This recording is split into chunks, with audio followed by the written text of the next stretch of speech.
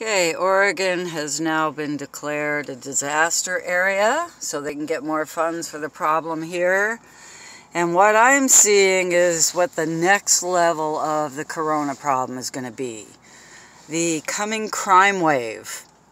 I know that it's definitely not going to be safe to stay here in rest areas. No law enforcement or government has responded to what the thousands of us living in cars are supposed to do.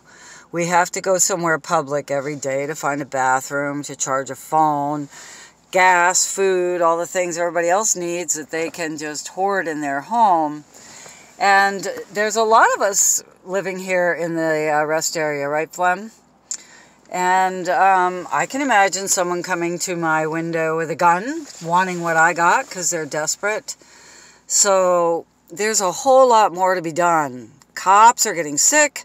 Cops are dealing with desperate people committing armed robberies. Firemen are getting sick. I mean, this is just the beginning. But hoarding all the homeless into one place and feeding them and sheltering them is, you know, what's being done. So that whole population is going to go down fast. But what about those of us living in cars?